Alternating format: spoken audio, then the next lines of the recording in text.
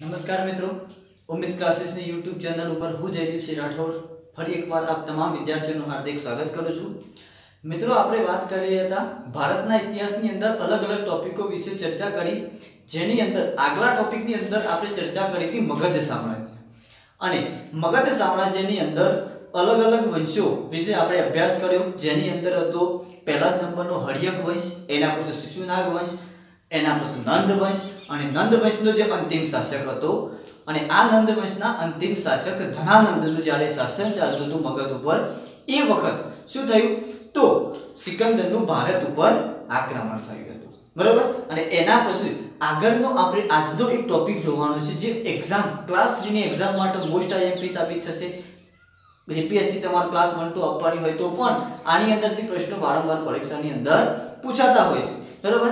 तो एवा ज आज आपणे एक टॉपिक ની चर्चा करवानी छे जेनुं नाम छे मौर्य वंश, बराबर। अने मौर्य वंशनी अंदरथी घणा बधा प्रश्नो तमने आवनारी परीक्षानी अंदर जोवा मळशे, बराबर।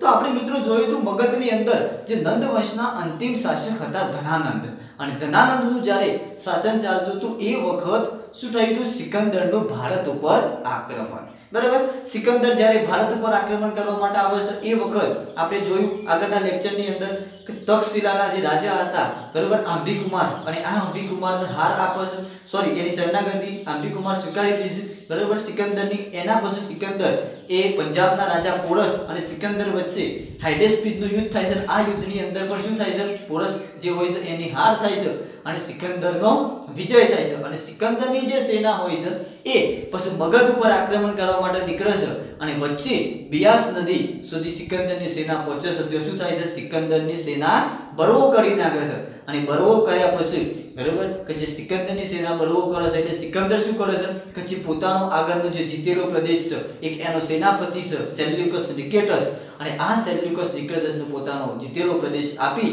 અને પોતાના વતન તરફ પાછો ફરે છે, બરાબર। પણ એના પહેલા આપણે જોયું હતું, બરાબર, કે ધનાનંદનું જ્યારે શાસન ચાલતું હોય છે અને એ વખત તક્ષશિલાની અંદર, બરાબર, એક शिक्षक होय छे एमनुं नाम होय छे चाणक्य अने आ चाणक्य शुं करे छे तो धनानंदना दरबारनी अंदर आवे छे अने धनानंद कहे छे के भाई जे सिकंदर नामनो एक राजा छे, बराबर, अरे आखी दुनिया जीतवा माटे निकळ्यो छे, હવે તમારા મગધ સામ્રાજ્ય સુધી પણ આવી જશે।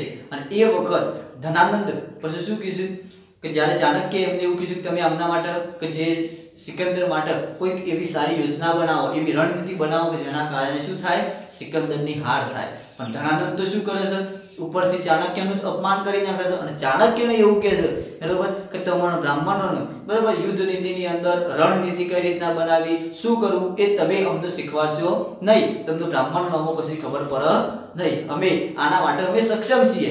અને એ વખત જ્યારે ધનાનંદ જે હોય છે એ ચાણક્યનું અપમાન કરે છે અને ચાણક્ય એ વખત પ્રતિજ્ઞા કરેલી છે કે જ્યાં સુધી આ ધનાનંદ એની ગાદી ઉપરથી નીચો ફેંકી નહીં દઉં, એટલે કે મગધ શાસનમાંથી એનો અંત નહીં કરી દઉં ત્યાં સુધી હું મારી શિખા બાંધીશ નહીં, બરાબર। હવે સિકંદર તો મગધ સુધી આવી શકતો નથી, બરાબર, વચ્ચેથી એ પાછો ફરે છે, પણ ચાણક્યએ તો શું કર્યું હોય છે એની પ્રતિજ્ઞા લીધી હોય છે, એટલા માટે પછી તક્ષશિલાની અંદર ચાણક્ય પાછા જાય છે અને તક્ષશિલાની અંદર જ્યારે પાછા જાય છે એ વખત એમને એક નજર, એમની જે નજર હોય છે એમના એક શિષ્ય ઉપર પડે છે અને જેનું નામ હોય છે ચંદ્રગુપ્ત મૌર્ય, બરાબર। અને આ ચંદ્રગુપ્ત મૌર્યને ચાણક્ય એવું કીધું કે હું તેનો મગધનો રાજા બનાવે, બરાબર, અને તું મારી મદદ કર ધનાનંદને હરાવવામાં, બરાબર, મારી પ્રતિજ્ઞા પૂરી કરવામાં તું મારી મદદ કર। અને ચાણક્ય શું કરે છે બસ ચંદ્રગુપ્ત મૌર્યને યુદ્ધ નીતિ શીખવાડે છે, રણનીતિ શીખવાડે છે અને તૈયાર કરે છે, બરાબર। અને પછી ચાણક્ય અને જે ચંદ્રગુપ્ત મૌર્ય હોય છે એ બંને શું કરે છે જે ધનાનંદ મગધનો રાજા હોય છે, બરાબર, એના ઉપર આક્રમણ કરે છે। પણ શું થાય છે કે પહેલું જ્યારે આક્રમણ કરે છે એ વખત ધનાનંદની જીત થાય છે અને ચંદ્રગુપ્ત મૌર્યની હાર થાય છે, બરાબર। એના પછી ફરી એકવાર ચાણક્ય અને ચંદ્રગુપ્ત મૌર્ય ફરી એકવાર યુદ્ધ કરે છે, બરાબર, ધનાનંદ ઉપર આક્રમણ કરે છે, પણ બીજી વાર પણ શું થાય છે ચંદ્રગુપ્ત મૌર્યની હાર થાય છે। હવે આ બંને વિચારતા હોય છે કે આપણે ધનાનંદને કઈ રીતના હરાવીએ, એ રીતના જે રણનીતિ બનાવતા હોય છે, કૂટનીતિ તૈયાર કરતા હોય છે અને એ વખત જંગલની અંદરથી આ બંને પસાર થઈ રહ્યા હોય છે ચંદ્રગુપ્ત મૌર્ય અને ચાણક્ય અને રાત્રિનો સમય થઈ જાય છે અને એ त्यो આદિવાસીઓના त्यो એક વખત રોકાય છે, રાત્રિ ત્યાં શું કરે છે, રોકાણ કરે છે। અને જ્યારે રાત્રિ રોકાણ કરે છે એ વખત આદિવાસી જે સ્ત્રીઓ હોય છે એ શું કરતી હોય છે, તો ચોખા, જ્યારે ચોખા સાફ કરતી હોય છે એ વખત શું કરે છે કે જે ચોખા સાફ કરતી વખત જે કચરો હોય છે શું કરી દે છે, બાજુમાં સાઈડમાં મૂકી દે છે અને સારા સારા ચોખા એક બાજુ રાખે છે। અને આ દ્રશ્ય જોયા પછી ચાણક્ય અને ચંદ્રગુપ્ત મૌર્ય એ નક્કી કરી લે છે કે ભાઈ આપણી ભૂલ આપણને સમજાઈ ગઈ કે આપણે શું કરીએ છીએ, ડાયરેક્ટ એ ધનાનંદ ઉપર આક્રમણ કરીશું। ધનાનંદ કેવો છે, શક્તિશાળી રાજા છે, મગધનો રાજા છે, બરાબર, એટલે ડાયરેક્ટ એ હારશે નહીં, પણ આપણે એને હરાવવો હશે તો શું કરવું પડશે, મગધના આજુબાજુના વિસ્તારની અંદર જેટલા પણ નાના મોટા જે રાજવંશો છે, બરાબર, એમને હરાવવા પડશે અને એમને જીત્યા પછી આપણે શું કરશું, મગધ ઉપર આક્રમણ કરશું। અને ચંદ્રગુપ્ત મૌર્ય પછી શું કરે છે, આજુબાજુના જે મગધના જે રાજાઓ હોય છે એમને હાર આપે છે અને એના પછી બરાબર એ શું કરે છે કે જે ચાણક્ય એટલે એને કીધું અને પછી એના પછી જે ચંદ્રગુપ્ત મૌર્ય શું કરે છે, તો જે ધનાનંદના સેનાની અંદર જોડાઈ જાય છે, બરાબર, અને ધનાનંદની સેનામાં જોડાયા પછી એ સેનાપતિ બને છે અને સેનાપતિ બન્યા પછી એ શું કરે છે કે એની જે સેના હોય છે એના સૈનિકોનો વિશ્વાસ જીતી લે છે અને એનો વિશ્વાસ જીત્યા પછી શું કરે છે, તો ચાણક્ય, બરાબર, એને ચંદ્રગુપ્ત મૌર્ય આ બંને, બરાબર, ચંદ્રગુપ્ત મૌર્ય પછી શું કરે છે, ધનાનંદને હરાવે છે અને એક નવા વંશની શરૂઆત કરે છે, બરાબર, જેનું નામ હોય છે ચંદ્રગુપ્ત મૌર્ય। એક નવા વંશની શરૂઆત કરે છે જેનું નામ શું હોય છે, મૌર્ય વંશ। તો મિત્રો આજે આપણે એક અગત્યના રાજા વિશે જોવાનું છે જેનું નામ છે ચંદ્રગુપ્ત મૌર્ય। તો જોઈએ મિત્રો ચંદ્રગુપ્ત મૌર્ય વિશે કે ચંદ્રગુપ્ત મૌર્યનો જન્મ કઈ જગ્યાએ થયો, તો ઈસવીસન પૂર્વે 345માં પીપળીવનની અંદર, પીપળીવન કેવું આવેલું છે, નેપાળ, બરાબર, અને આ પીપળીવનની અંદર, બરાબર, એનો જન્મ થયો હતો। યાદ રાખજો પરીક્ષાની અંદર તમને કોઈ દિવસ એવો પ્રશ્ન નહીં પૂછાય કે ચંદ્રગુપ્ત મૌર્યના માતા પિતા કોણ હતા, કારણ કે જે ઇતિહાસકારો છે ઘણા બધા ઇતિહાસકારોના અલગ અલગ મતો આવ્યા છે, અલગ અલગ મંતવ્યો છે, એટલે બરાબર એવા પ્રશ્નો કોઈ દિવસ પરીક્ષામાં આવશે નહીં કે એના માતા પિતા કોણ હતા, પણ હા એનો જન્મ ક્યાં થયો તો એવો પ્રશ્ન આવો તો ઈસવીસન પૂર્વે 345માં કઈ જગ્યાએ, પીપળીવન કેવું આવેલું છે, નેપાળની અંદર એનો જન્મ થયો હતો। અને આ જે ચંદ્રગુપ્ત મૌર્ય છે કોનો શિષ્ય હતો, તો ચાણક્યનો શિષ્ય હતો, બરાબર।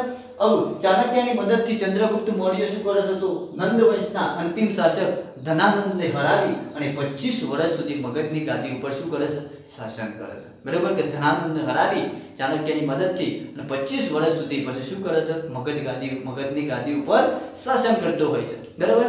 હવે જોઈએ એના પછી આપણે જોયું હતું કે જે સિકંદરે ભારત ઉપર આક્રમણ કર્યું એ વખત એ સિકંદરે જીતેલો જે પ્રદેશ હતો એ શું કર્યું, તો એના, બરાબર, એક સેનાપતિ હોય છે સેલ્યુકસ નિકેટસ અને આ સેલ્યુકસ નિકેટસનો પોતાનો પ્રદેશ સોંપી અને પોતાના વતન તરફ પાછો ફરે છે। સેલ્યુકસ નિકેટસ જે સિકંદરનો જીતેલો પ્રદેશ છે તે શું કરતો હોય છે, શાસન કરતો હોય છે અને એ વખત પછી સેલ્યુકસ નિકેટસ અને ચંદ્રગુપ્ત મૌર્ય વચ્ચે એક યુદ્ધ થાય છે અને આ યુદ્ધની અંદર શું થાય છે, સેલ્યુકસ નિકેટસની હાર થાય છે।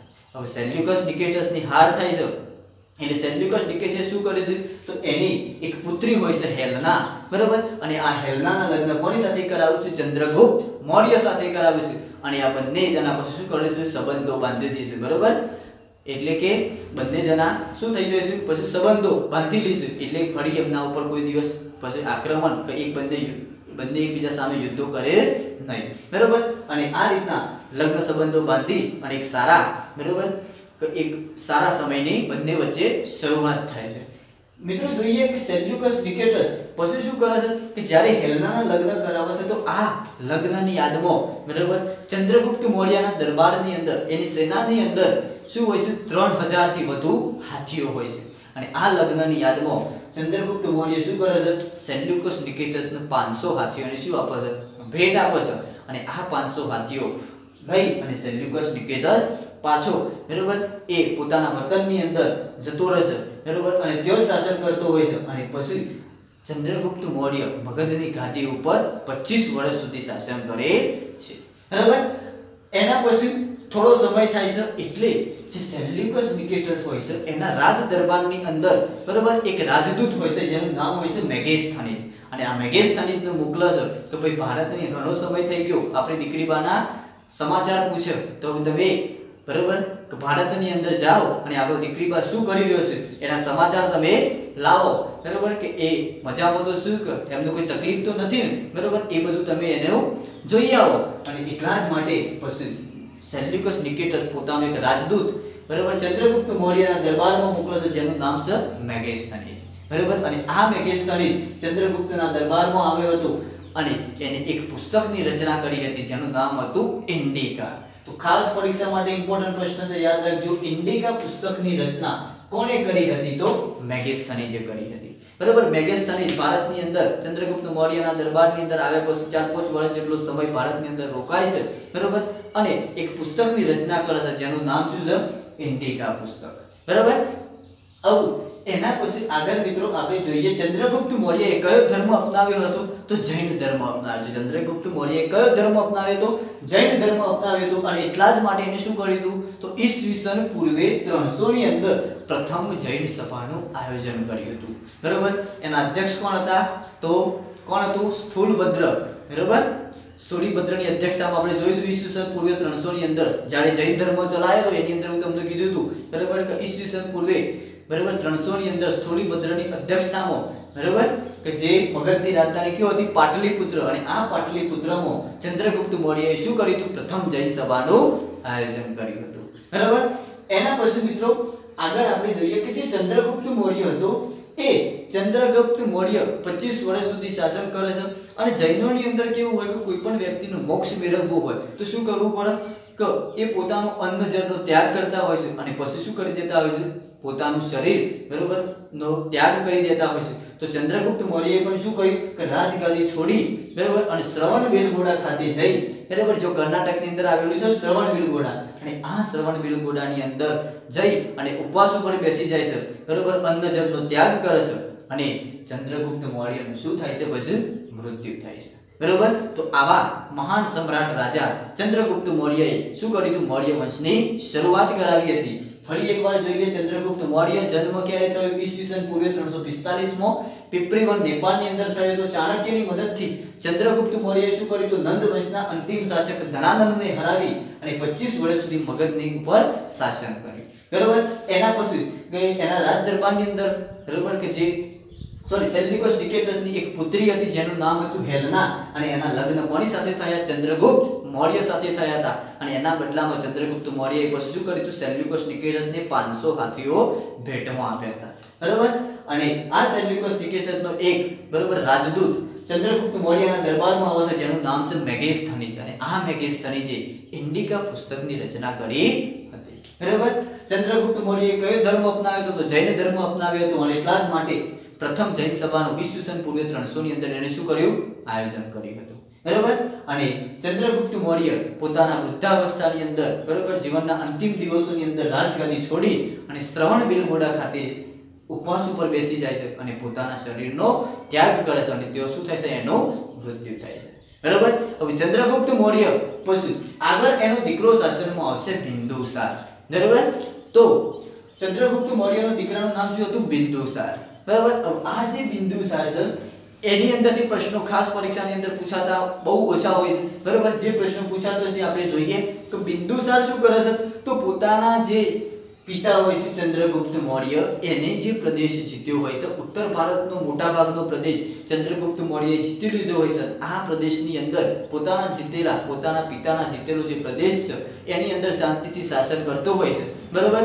એટલે કે એ કેવું હોય છે? શાંતિપ્રિય રાજા હોય છે, બરાબર. અને શાંતિથી એ શું કરતો હોય છે? શાસન કરતો હોય છે. યાદ રાખજો બિંદુસારને કયા એનું ઉપનામ શું હતું? તો અમિત્રઘાત થી લોકો ઓળખે છે, બરાબર. કે અમિત્રઘાત તરીકે કોણ ઓળખાય છે ભારતના ઇતિહાસમાં? તો કોણ? બિંદુસારને અમિત્રઘાત તરીકે ઓળખવામાં આવે છે, બરાબર. એના પછી બિંદુસારની અંદર તો જોઈએ તો બિંદુસારના દરબારમાં સિરિયાના જે રાજા હોય છે એન્ટિયોક્સ, સિરિયાના રાજાનું નામ શું હોય છે? એન્ટિયોક્સ.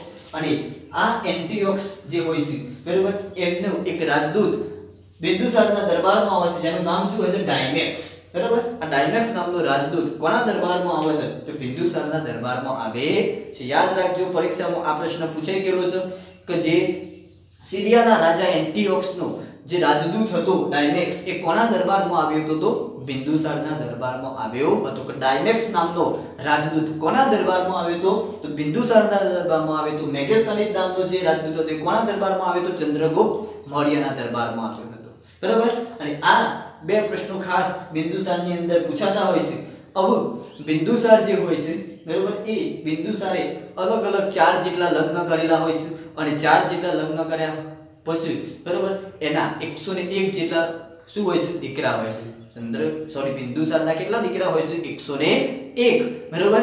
101 દીકરા જે બિંદુસારના હોય છે જેમાં સૌથી મોટો એનો દીકરો હોય છે સુશીલ. બરાબર. અને એના પછી એક એની બીજી પત્ની હોય છે બરાબર એનો દીકરો હોય છે અશોક. બરાબર. એટલે આપણે આગળ જોશું પછી અશોક વિશે એની અંદર આગળ આપણે ચર્ચા કરીએ. તો બિંદુસારની અંદર આટલા પ્રશ્નો ખાસ ઇમ્પોર્ટન્ટ નીકળી શકે છે. તો બિંદુસારને કયા ઉપનામથી ઓળખવામાં આવતો હતો? તો અમિત્રઘાત તરીકે ઓળખવામાં આવતો હતો. તેના દરબારમાં સિરિયાના રાજા જે હતા એન્ટિયોક્સ, આ એન્ટિયોક્સે એક રાજદૂત મોકલ્યો હતો જેનું નામ શું હતું? ડાયમેક્સ. બરાબર. આ ડાયમેક્સ નામનો રાજદૂત કોના દરબારમાં આવ્યો હતો? બિંદુસારના દરબારમાં આવ્યો હતો. એના પછી આપણે આગળ જોઈએ મિત્રો સમ્રાટ અશોક. બરાબર. સમ્રાટ ધ ગ્રેટ. બરાબર. સમ્રાટ તો આવો એક મહાન રાજા સમ્રાટ જેવો એ મૌર્ય વંશની અંદર થઈ ગયો એના વિશે આપણે જોઈએ. તો બિંદુસારના કેટલા દીકરા હતા? 101. બિંદુસારના કેટલા દીકરા હતા? 101. હવે બિંદુસાર શું કરે છે? બિંદુસારના દરબારની અંદર કોણ હોય છે? ચાણક્ય. અને ચાણક્ય બિંદુસારને એવું કીધું કે તમારા જે દીકરાઓ છે બરાબર એને તમે શું કરો? અલગ અલગ પ્રાંતોના સુબા બનાવો. બરાબર. અને જે સારું શાસન કરશે એનું પછી શું કરવાનો? રાજા બનાવવાનો. એટલા જ માટે અશોકને કઈ જગ્યાનો સુબો બનાવવામાં આવે છે? તો ઉજ્જૈનનો સુબો બનાવવામાં આવે છે. અને જે બિંદુસારનો મોટો દીકરો હશે સુશીલ એને તક્ષશિલાનો સુબો બનાવવામાં આવે છે. હવે શું થાય છે કે જે તક્ષશિલાની અંદર એક બળવો થાય છે અને બળવો થાય છે એટલા માટે પછી અશોકને ઉજ્જૈનથી ક્યાં મોકલવામાં આવે છે? આ બળવાને દબાવવા માટે તક્ષશિલા મોકલવામાં આવે છે. અને અશોક શું કરે છે? તો આ બળવાને શાંત પાડી દે છે એટલે કે દબાવી દે છે. એટલા માટે પછી અશોક જે હોય છે શું કરે છે? પોતાની જાતને રાજા બરાબર માની લે છે. બરાબર. અને પછી એના પછી અશોક જો બિંદુસાર શું કરતો હોય છે? તો બિંદુસારને કોને રાજા બનાવવો હોય છે? એનો જે મોટો દીકરો છે સુશીલ. બરાબર. આ સુશીલને રાજા બનાવવો હોય છે. પણ અશોક પણ એટલો જ શક્તિશાળી હોય છે. અને અશોકનું પણ શું બનવું હોય છે? મગજની ગાદી ઉપર આવવું હોય છે. એટલા માટે પછી અશોક શું કરે છે? તો પોતાના 99 ભાઈઓની હત્યા કરી દે છે. 101 ટોટલ એના દીકરાઓ છે બિંદુસારના, એમાંથી 99 ભાઈઓની અશોક શું કરે છે? હત્યા કરે છે. એક એનો જે ભાઈ હોય છે બરાબર એનું નામ હોય છે તિષ્ય. અને આ તિષ્યનું કોઈ રાજપાટ પ્રત્યે કોઈ મોહ હોતો નથી એટલા માટે એને છોડી દે છે. અને બાકીના 99 ભાઈઓને શું કરી દે છે? એની હત્યા કરી અને સમ્રાટ અશોક શું કરે છે? મગજની ગાદી ઉપર આવે છે. બરાબર. તો આ જ સમ્રાટ અશોક વિશે આપણે જોઈએ. અશોકનો જન્મ બરાબર અશોકે ઈસવીસન પૂર્વે 253 સિંહાસન મેળવ્યું. બરાબર. અશોકે ક્યારે સિંહાસન મેળવ્યું? તો ઈસવીસન પૂર્વે 273 ની અંદર ઈસવીસન પૂર્વે 273 માં સિંહાસન મેળવ્યું. પરંતુ ગૃહ યુદ્ધમાં રોકાયેલો હોવાથી એનો રાજ્યાભિષેક 4 વર્ષ બાદ થયો. આપણે જોયું કે અશોકે શું કર્યું? 4 વર્ષ સુધી એના જે નાના મોટા જે 99 ભાઈઓ હતા એની અંદર ગૃહ યુદ્ધ થયું. અને આ ગૃહ યુદ્ધની અંદર 99 ભાઈઓની શું કરે છે? હત્યા કરે છે. બરાબર. અને પછી શું કરે છે? ગાદી ઉપર આવે છે. એટલે કે 4 વર્ષ પછી એનો શું થાય છે? રાજ્યાભિષેક. સિંહાસન ક્યારે પ્રાપ્ત કરે છે? તો ઈસવીસન પૂર્વે 273 ની અંદર સિંહાસન પ્રાપ્ત કરે છે. અને 4 વર્ષ પછી બરાબર એનો રાજ્યાભિષેક કરવામાં આવે છે. બરાબર. જોઈએ અશોકનું ઉપનામ શું હતું? તો અશોકનું ઉપનામ શું હતું? પ્રિયદર્શી. આ પ્રશ્ન ખાસ યાદ રાખજો કે અશોકનું ઉપનામ શું હતું? તો પ્રિયદર્શી એ અશોકનું ઉપનામ હતું. બરાબર. હવે કલિંગ તો વાત કરીએ. કલિંગની અંદર કે જે જો ચંદ્રગુપ્ત મૌર્ય જે હોય છે એ મોટા ભાગનો ઉત્તર ભાગનો પ્રદેશ જીતી લે છે. પણ એક એવું રાજ્ય હોય છે કલિંગ. અને આ કલિંગ ઉપર એક ચંદ્રગુપ્ત મૌર્ય કે બિંદુસાર વિજય મેળવી શકતા નથી. બરાબર. અને આ કલિંગ ઉપર વિજય કોણ મેળવશે? તો સમ્રાટ અશોક. બરાબર. કલિંગ એટલે અત્યારે હાલનું ઓરિસ્સા. બરાબર. તો આ કલિંગના જે રાજા હોય છે ખારવેલ. બરાબર. અને આ ખારવેલને હરાવી અને તેના ઉપર ઈસવીસન પૂર્વે 261 માં વિજય મેળવ્યો હતો. તો કલિંગ ઉપર કોને વિજય મેળવ્યો તેવો પ્રશ્ન આવો તો યાદ રાખજો. કોને? સમ્રાટ અશોકે કલિંગના જે રાજા હતા ખારવેલ એનું હરાવી અને 261 માં એને શું કર્યું તો કલિંગ ઉપર વિજય મેળવ્યો હતો। આ જે કલિંગ ઉપર વિજય મેળવ્યો, જે કલિંગનું યુદ્ધ હતું એ યાદ રાખજો આખા ઇતિહાસનું સૌથી મોટું યુદ્ધ હતું એવું માનવામાં આવે છે। આખા ઇતિહાસનું સૌથી મોટામાં મોટું યુદ્ધ કયું હતું તો કલિંગનું યુદ્ધ હતું। આ યુદ્ધની અંદર બરાબર 1 લાખ સૈનિકોનું શું થયું હતું મૃત્યુ થયો હતો। 1,50,000 થી વધુ સૈનિકો ઘાયલ થયા હતા બરાબર। અને આ એટલું ભયંકર યુદ્ધ થયું હતું બરાબર। અને આ ભયંકર યુદ્ધ થયા પછી જે સમ્રાટ અશોક હતો એ શું કહ્યું કે કલિંગના વિજય બાદ સમ્રાટ અશોકે શું કર્યું શસ્ત્રો ત્યાજી દીધા। એને ખબર પડી કે ભાઈ આવું બધું હિંસા કરી અને ગાદી મેળવવી એ બહુ ખોટું કામ છે બરાબર। એટલા જ માટે સમ્રાટ અશોકે શું કર્યું શસ્ત્રો ત્યાજી દીધા। અને શસ્ત્રો ત્યાજી અને એના બાદ એના જે ગુરુ હોય છે એમનું નામ શું હોય છે ઉપગુપ્ત। અને આ ઉપગુપ્ત પાસેથી એ શું કરે છે બૌદ્ધ ધર્મનો સ્વીકાર કરે છે બરાબર। એટલે કે કલિંગના વિજય બાદ સમ્રાટ અશોક શું કરે છે શસ્ત્રો ત્યાજી દે છે અને એના ગુરુ હોય છે ઉપગુપ્ત। આ ઉપગુપ્ત પાસેથી બૌદ્ધ ધર્મનો સ્વીકાર કરે છે બરાબર। અને બૌદ્ધ ધર્મનો સ્વીકાર કરે છે અને એના બરાબર કે એ શું કરે છે બૌદ્ધ ધર્મનો સ્વીકાર કરે છે। એટલા જ માટે આપણે જોયું હતું કે ત્રીજી બૌદ્ધ સભાનું આયોજન કોણે કર્યું હતું તો સમ્રાટ અશોકે બરાબર। સમ્રાટ અશોકે ઈસવીસન 255 માં ઈસવીસન પૂર્વે 255 ની અંદર સમ્રાટ જે અશોક હતો એને શું કર્યું હતું ત્રીજી બૌદ્ધ સભાનું શું કર્યું હતું આયોજન કર્યું હતું બરાબર। એટલે બૌદ્ધ ધર્મનો સ્વીકાર કરે છે અને ત્રીજી બૌદ્ધ સભાનું આયોજન કરતો હોય છે। હવે બૌદ્ધ ધર્મના પ્રચાર માટે એનો પુત્ર મહેન્દ્ર અને પુત્રી સંઘમિત્રાને બરાબર બૌદ્ધ ધર્મના પ્રચાર માટે કઈ જગ્યાએ મોકલ્યો હતો શ્રીલંકા મોકલ્યા હતા। આ પ્રશ્ન મોસ્ટ આઈએમપી પણ છે બરાબર કે જે સમ્રાટ અશોક હતો એને પુત્ર મહેન્દ્ર અને પુત્રી સંઘમિત્રાને બૌદ્ધ ધર્મના પ્રચાર માટે કઈ જગ્યાએ મોકલ્યા હતા તો શ્રીલંકા મોકલ્યા હતા બરાબર। હવે જે સમ્રાટ અશોક હતો એ શું કરતો હતો તો અલગ અલગ પોતાની જે પ્રજા હતી એને શિલાલેખો દ્વારા સંબોધતો હતો બરાબર।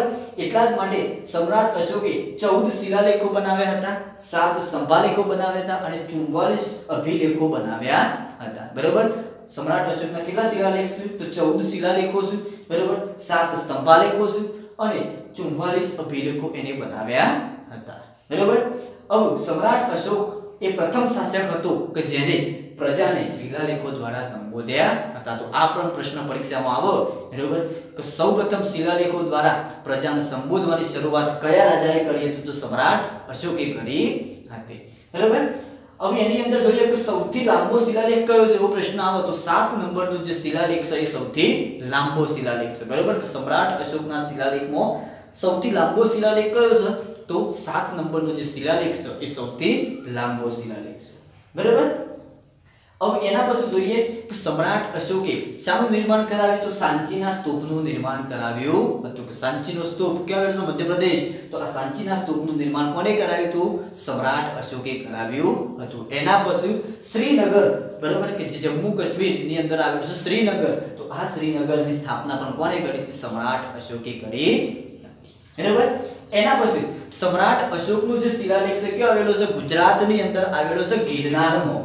સમ્રાટ અશોકનો શિલાલેખ ક્યાં આવેલો છે ગિરનારમાં આવેલો છે જેની શોધ કોણે કરી તો કર્નલ ટુડે। યાદ રાખજો પ્રશ્ન આ પણ વારંવાર પરીક્ષામાં પૂછાય છે કે જૂનાગઢની અંદર આવેલો જે શિલાલેખ છે અશોકનો બરાબર એની શોધ કોણે કરી તો કર્નલ ટુડે એની શોધ કરી હતી અને એને વાંચવામાં સફળતા કોને મળી હતી તો જેમ્સ પ્રિન્સેસને એને વાંચવામાં સફળતા મળી હતી બરાબર।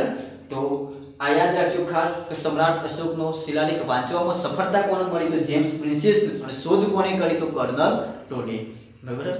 અને જે આ વાંચવામાં સફળતા મળી જેમ્સ પ્રિન્સેસને તો એમને એક મદદ કરનાર આપણા જે ગુજરાતી હતા એમનું નામ હતું ભગવાનદાસ ઇન્દ્રજીત બરાબર। આ પણ પ્રશ્ન પરીક્ષામાં આવે કે સમ્રાટ અશોકનો જે શિલાલેખ બરાબર વાંચવામાં જેમ્સ પ્રિન્સેસને મદદ કોણે કરી હતી તો ભગવાનદાસ ઇન્દ્રજીત હતા એમને શું કર્યું હતું એને મદદ કરી હતી બરાબર।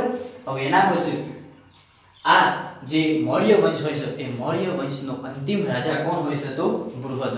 સમ્રાટ અશોક પછી બરાબર ધીમે ધીમે જે મૌર્ય વંશની અંદર અલગ અલગ રાજાઓ આવતા હોય છે એ પણ કેવા હોય છે નિર્ભર રાજાઓ હોય છે અને નિર્ભર રાજા હોવાના કારણે આ વંશનો અંતિમ શાસક પછી કોણ હોય છે બૃહદ હોય છે એ મૌર્ય વંશનો અંતિમ શાસક હોય છે બરાબર। તો ફરી એકવાર જોઈએ સમ્રાટ અશોક તો એના કેટલા ભાઈઓ હોય છે 101 ભાઈઓ હોય છે જેમાં સૌથી મોટો એનો ભાઈ કોણ હોય છે? સુસીમ. અને આ સુસીમનું કેનો સૂબો બનાવવામાં આવે છે? તો કેનો સૂબો બનાવવામાં આવે છે? એનો તક્ષશિલાનો સૂબો બનાવવામાં આવે છે. જ્યારે અશોકને ઉજ્જૈનનો સૂબો બનાવવામાં આવે છે. પણ તક્ષશિલાની અંદર શું થાય છે? વિદ્રોહ થાય છે. અને આ વિદ્રોહને શાંત પાડવા માટે પછી બિંદુસાર શું કરે છે? અશોકને ક્યાં મોકલે છે? તક્ષશિલામાં. અને તક્ષશિલામાં અશોક જ્યાં પછી શું કરે છે? તો આ વિદ્રોહને શાંત પાડી દે છે. એટલા માટે ચાણક્ય નક્કી કરે છે, બરાબર, અને એના પ્રજાજનો નક્કી કરે છે કે સારો બેસ્ટ રાજ્ય કરતા આપણને કોણ મળશે? સમ્રાટ અશોક. પણ બિંદુસાર તો કોનો રાજા બનાવવા માંગતો છે? એનો સૌથી મોટો દીકરો કોણ હોય છે? સુસીમ.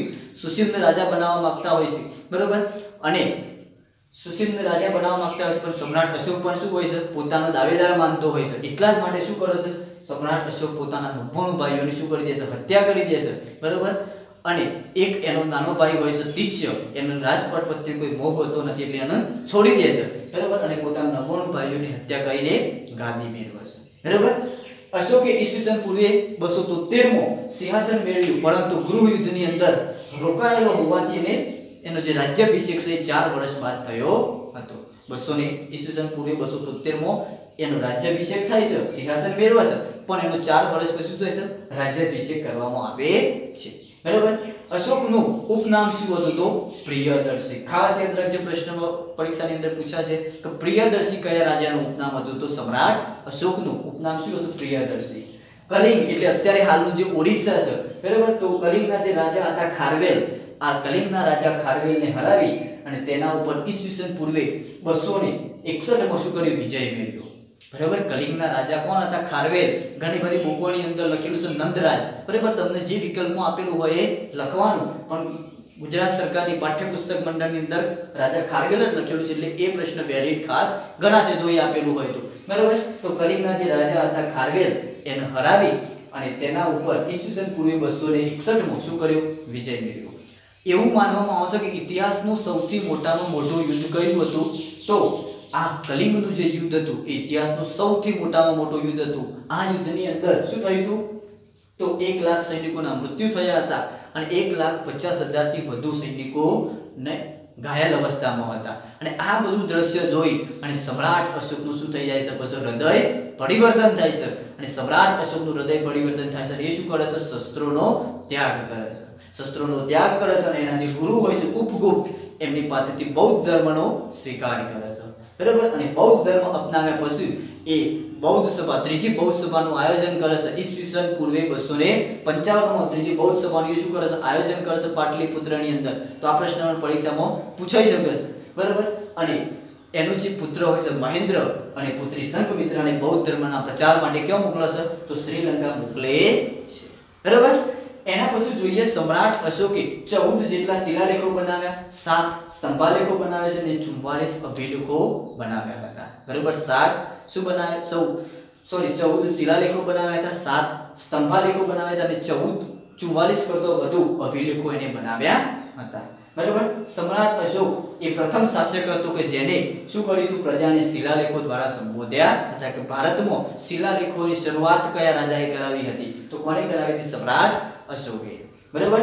સૌથી લાંબો શિલાલેખ કયો છે? તો 7 નંબરનો. કયા નંબરનો? 7 નંબરનો સૌથી લાંબો શિલાલેખ છે, બરાબર. એના પછી સાંચીના સ્તૂપનું નિર્માણ અને શ્રીનગરની સ્થાપના કોણ કરાવે? સમ્રાટ અશોક કરાવે છે. સાંચીના સ્તૂપનું નિર્માણ કોણે કરાવેલું? સમ્રાટ અશોકે. અને જમ્મુ કાશ્મીરની અંદર જે આવેલું છે શ્રીનગર, એની સ્થાપના પણ કોણે કરી? સમ્રાટ અશોકે કરી હતી, બરાબર. એના પછી અશોકનો જે શિલાલેખ છે એ કયો આવેલો છે? એક ગિરનારની અંદર આવેલો છે. અને ગુજરાતના ગિરનારની અંદર અશોકનો જે શિલાલેખ આવેલો છે જેની શોધ કોણે કરી? તો કર્નલ ટોડે. કોણે કરી? કર્નલ ટોડે એની શોધ કરી અને એને વાંચવામાં સફળતા કોને મળી? તો જેમ્સ પ્રિન્સેસ. અને આ જેમ્સ પ્રિન્સેસને વાંચવા માટે મદદ કરી હતી આપણા એક ગુજરાતી હતા, એમનું નામ હતું ભગવાનદાસ ઇન્દ્રજીત, બરાબર. તો આ ભગવાનદાસ ઇન્દ્રજીત અને જેમ્સ પ્રિન્સેસ બંનેને અશોકનો જે શિલાલેખ છે વાંચવામાં સફળતા મળી હતી, બરાબર. અને આ જે મૌર્ય યુગ છે એ મૌર્ય યુગની અંદર સમ્રાટ અશોકનું એક એવો રાજા છે કે જે શક્તિશાળી રાજા હતો, બરાબર. ઘણા વર્ષ સુધી એ શાસન કરે છે, શક્તિશાળી રાજા તરીકે ઉભરી આવે છે, બરાબર. અને એના અવસાન પછી નિર્ભર રાજાઓ મૌર્ય યુગની અંદર આવતા જ હોય છે. અને મૌર્ય યુગની અંદર છેલ્લો રાજા હોય છે એનું નામ શું હોય છે? બૃહદર્થ, બરાબર. આ બૃહદર્થની હત્યા થાય છે અને એના પછી શું થાય છે? મૌર્ય વંશનો અંત આવે છે. બરાબર। તો ખાસ આ મૌર્ય વંશની અંદરથી પ્રશ્નો વારંવાર પરીક્ષાની અંદર પૂછાતા હોય છે। આટલા પ્રશ્નો એક્ઝામ માટે તમારા માટે ઇમ્પોર્ટન્ટ છે, બરાબર। ક્લાસ 3 ની એક્ઝામની અંદર તો આટલામાંથી પ્રશ્નો જે છે એની અંદરથી તમને પરીક્ષાની અંદર જોવા મળશે, બરાબર। તો આપણે આગળના લેક્ચરની અંદર મળીશું, બરાબર। ત્યાં સુધી આવજો।